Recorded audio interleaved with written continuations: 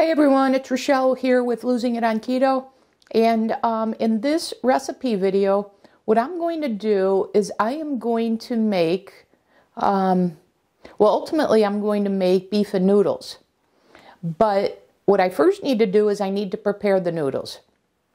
And now, for those that have been watching my videos over the last month, you know that I recently switched protein-sparing modified fast protocols from an Ideal Protein-style type version to one that's called Precision, based on Dr. Carl Goldkamp and Judy Goldkamp from Keto Naturopath. And so I switched to this over the course of the last month, and while they call it Precision Protein-Sparing Modified Fast, and I don't think I've ever labeled it as such, but in reality what it is carnivore protein-sparing modified fast. So there's no vegetables on this. So you guys know I've done a beef and noodles recipe on the prior PSMF protocol where I could have 4 cups of low-carb vegetables a day. Well, on this protocol, I can't. So I've been thinking about those recipes and how can I adapt them to fit this current way that I'm eating. And I've recently been making crepes in different uses. So I've made a version of it as a bun for my hamburger. I've made a version of it for my creme brulee, a variation of that. And so what I'm going to do here is I'm going to take that same type of recipe and make noodles out of it. So it's a very versatile recipe that just requires a tweak or two here. But my intent is to do this and replace this for the heart of palm noodle to make this carnivore PSMF compliant. And Indigo Nili, at her channel, she's the one who did this, and I'm going to attempt to apply it to my recipe, the beef and noodles. So let's do the first step here in the next segment to make the noodles so that we're ready for the recipe. Okay, let's get started. Okay, now rather than using a griddle or the electric skillet, I'm going to go ahead and use this pan here. I'm going to start with getting the pan hot.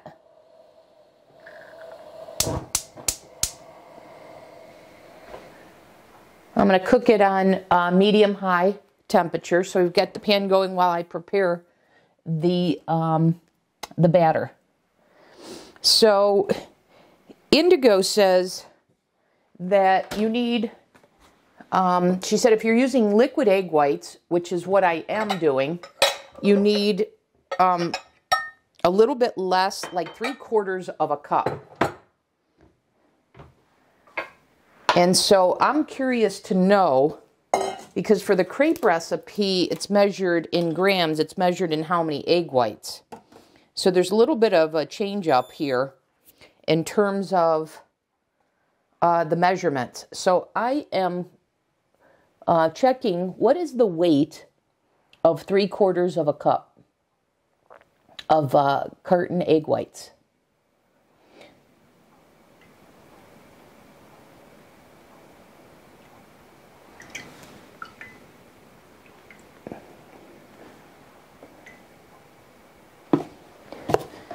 Okay, I'm going to need to get another carton here. Hopefully I have one. No, I'm going to have to go downstairs and get that. Okay, let me do that. I'll be right back. Okay, so 3/4 of a cup of carton egg whites is approximately 182 grams. Okay, and then to this, we're going to add 2 tablespoons of beef gelatin.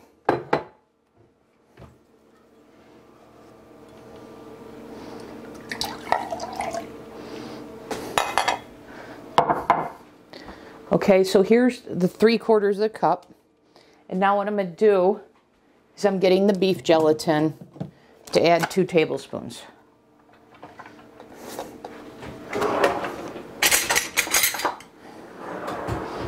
This is pasture-raised, grass-fed beef gelatin.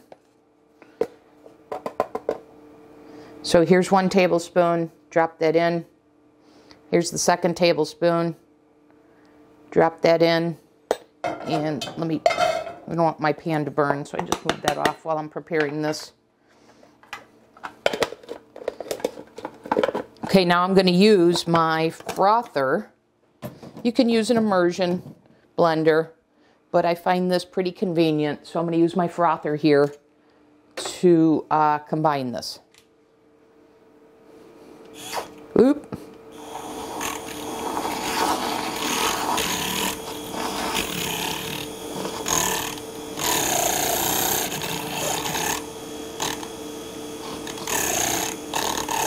I love this thing. I know I keep saying that, but I do.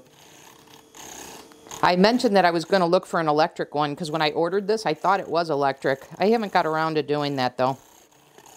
And I did notice, I think I showed you the box of the other one that I had. I did notice that that had a lifetime warranty. So I should have, when that crapped out, I should have contacted the company to let them know that it did. But I wound up ordering this one instead, and it's a little bit more powerful. So, all right. So we've got the mixture prepared. So remember, that was 182 grams of carton egg whites. Put the pan back on. And now I'm doing it this way because when Indigo made her crepes for the noodles, she used a crepe pan, which is thinner than this, but it's a round pan that looks like it's approximately the same size as this. So I just thought, hey, this frying pan should work. So we will give it a try. And I'm just looking at what tools I may need to flip this. And based on how she did it, she did this in 3, just like we have done before. So that's my intent here. She used nonstick spray, so I guess I should, even though it shouldn't be necessary, but I'm going to go ahead and use this avocado oil spray and just give this a quick spritz.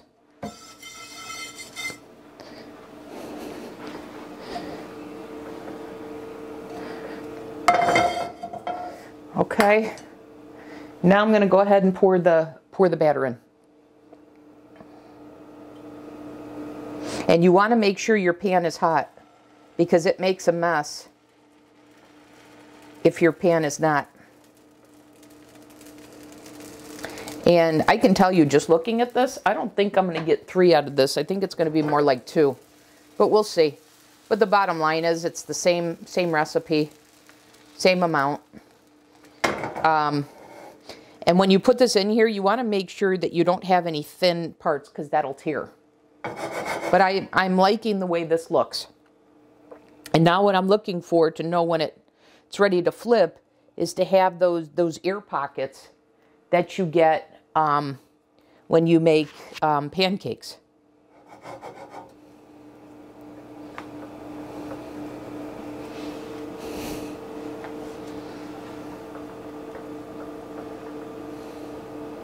Let me adjust the camera so you guys can see this a little bit better. I think that's a little bit better.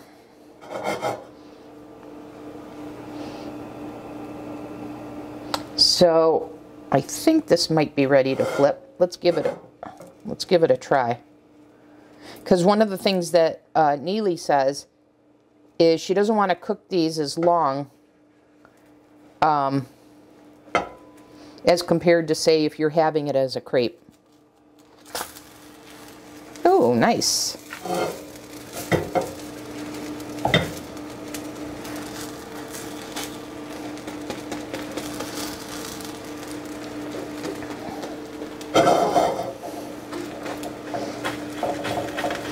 And then by using this pan, not that I need to, but you see that I've made some misshapen crepes.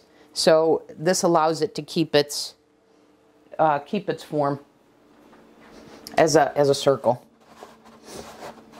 So I'm going to get a paper towel because I've noticed there's a little bit of moisture when I make these. So I'm going to put this on a plate with a paper towel to absorb any moisture, and this is ready to go.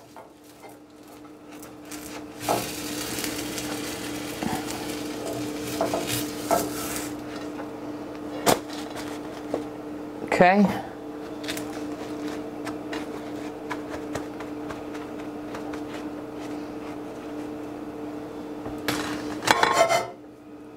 We'll do the next one now, and I think I'm only going to get 2 out of this. So I'm going to use a little bit more nonstick spray. Let that heat up a little bit more.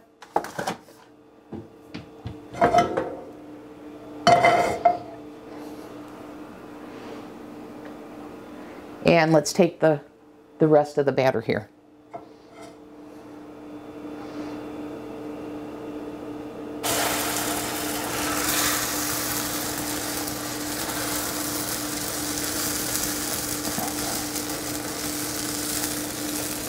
Okay, and let's swirl that around.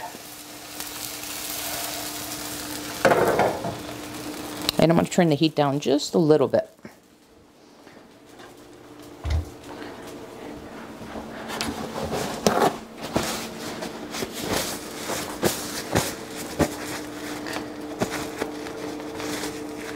Shouldn't take very long at all.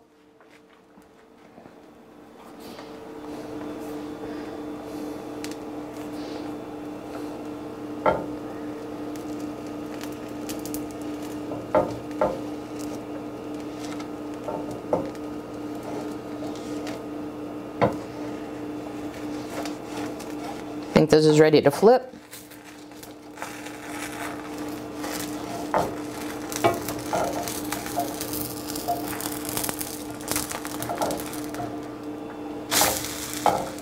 Perfect. And give that about 30 seconds to a minute. I'm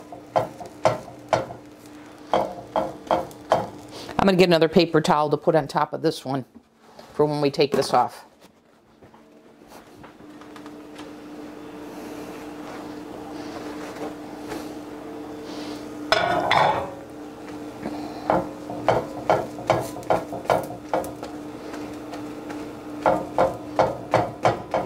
Okay, I think this is ready to go.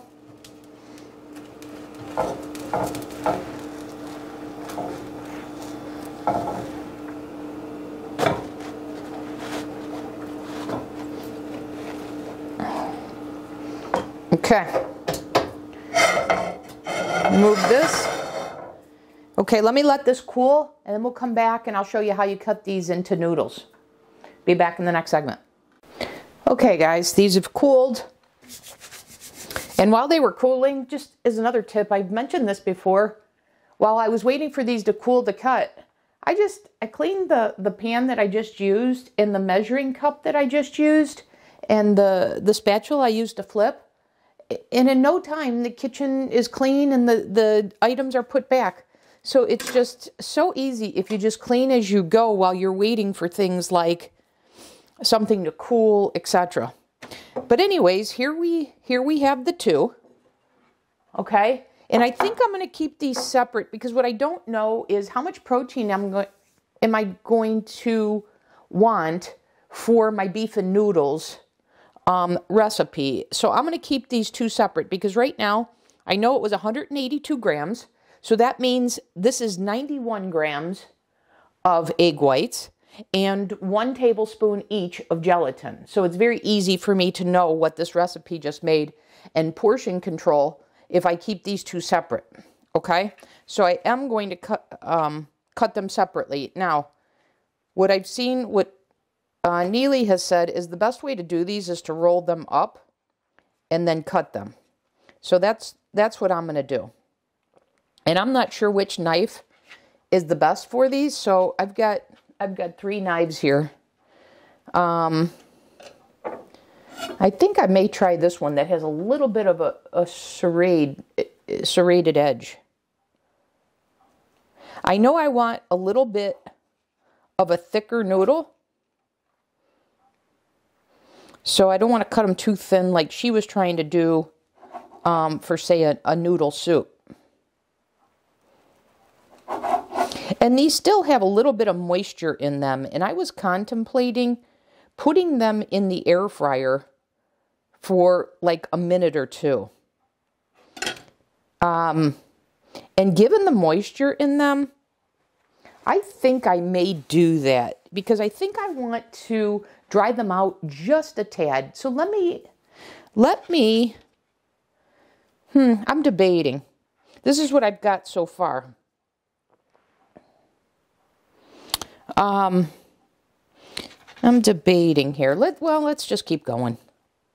One thing that may be helpful for you, I liked homemade items, but I also like to bring to you convenience items in case, you don't like to do this, you're not good in the kitchen, etc., even though this is super easy. So rather than making these, what you could use is that if you're going to do like a carnivore PSMF, or just carnivore in general, whatever way of eating, rather than making these, what you can do is you can buy those Egg Life wraps we've talked about before in the store. And it seems like all grocery stores have them now. You can get those and roll them up and do exactly what I'm doing with these. I like things homemade. I like to control the quality of the ingredients that I'm using. Okay, one more. And there's one batch of the noodles for one. So I'm just going to go ahead and transfer them back onto the paper towel. Because like I said, there is a little bit of moisture. But that's one serving. And now this is, that's one crepe. I don't know if that's going to be a serving or not. I'm going to decide that when I figure out how much protein for the meal.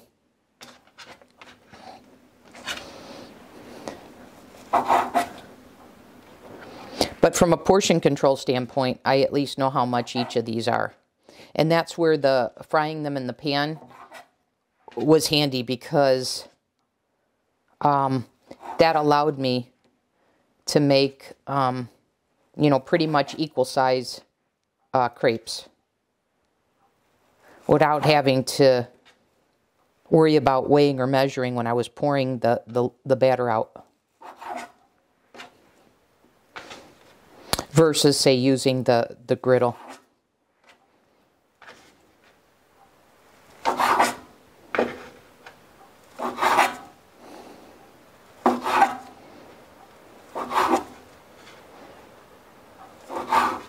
Okay, there we go.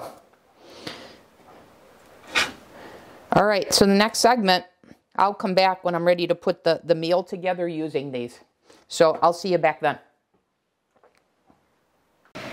Hey guys, okay, back in this segment, I'm ready to assemble the beef and noodles. So what I have in the skillet here is a half a cup of bone broth. This is the fond one that I'm particularly fond of. And I have a half a teaspoon of konjac powder, glucomannan, however you pronounce it, to thicken it up. So that's what I have here. Now, I've got the serving. I'm going to use one serving. So what I made was 2 servings. So I've got 1 serving of the noodles. And I've already half-baked my burgers. And I'm just going to crumble that into the beef broth here.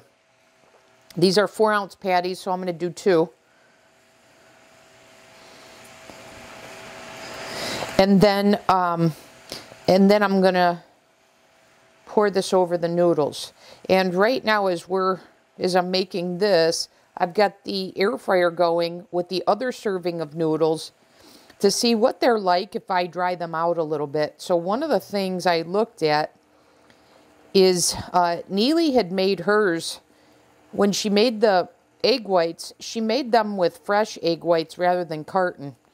And the carton has more liquid to them. So I think the next time I'm going to make these, I'm going to make them with fresh egg whites, because I like the way her texture is in the look of those better than these, because these have some moisture in them. So anyways, as soon as I'm done crumbling this, I'm going to check the air fryer to see how they're, how the noodles that I have in there, one of the servings is coming along. What I don't want to do is I don't want to make crackers out of them. So let me give this a stir. I'm going to add some seasoning to this in a second. And then I want to, let me go get the noodles.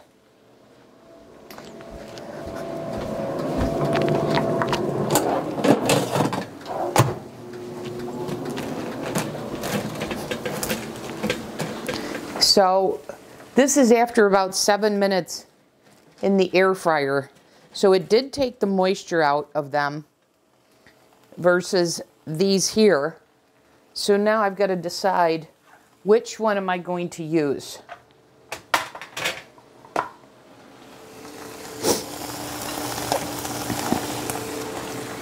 I may just do a little bit of both and report to you how that worked.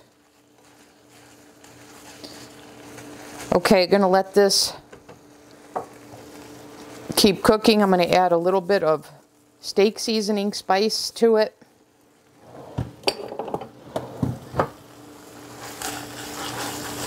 Cook the meat a little bit more. And while that's cooking, what I'm going to do is I'm going to add a little bit of each noodle.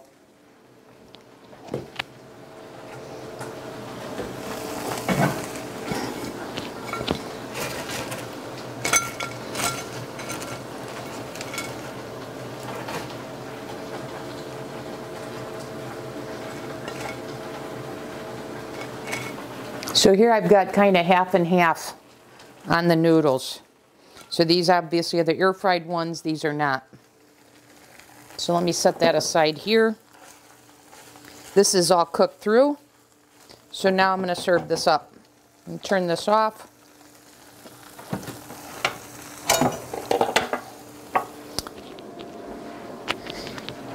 And let me get a spatula.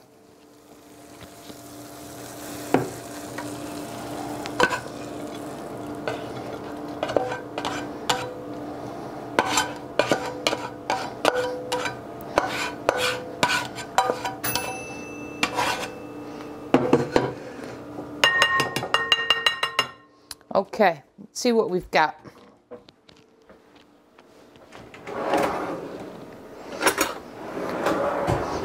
I'm going to anticipate needing some salt on this. Add some pepper. All right, so I'm going to try this with each of the noodles.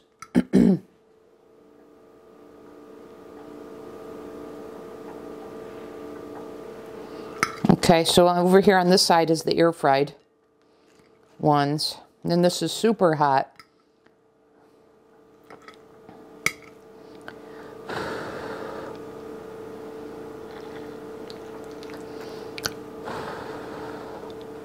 I really like how that konjac powder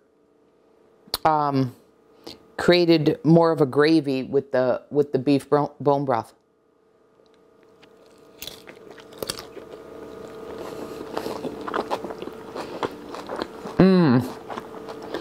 I like that mouthfeel. All right, now let's try it. That's a good flavor. All right, let's try it with the noodles that I didn't air fry.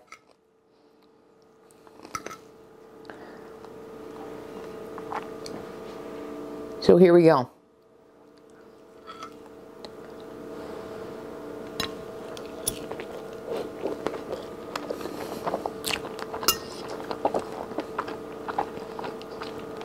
Yeah, that's good. That's good. It's almost like having bread that's been sitting in a gravy. But it's a really nice flavor. But I think I like the crunch of air frying the noodles, I have to say. I like the texture of air frying the noodles.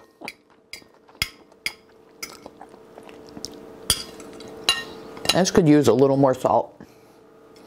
Anyways, guys, there you go. I'm kind of getting my sea legs with this carnivore PSMF. Because originally I didn't think I could come up with too many recipes. But now as I'm starting to think, of how I can replace some of the vegetables with using these egg white crepes, etc., then the possibilities are kind of opening up for me. So this is one such recipe where, oops, good catch, huh? We're replacing the hearts of palm with this and not adding any protein powders, so no keto chow in this. Using the beef bone broth with a little bit of thickening agent, with the konjac powder, the glucomannan or glucomannan, however you pronounce that, how that works. So there we have it, a beef and noodles on my carnivore protein sparing modified fast, aka Precision PSMF. That's all I've got for you. Hope this was helpful. I'll see you in the next video.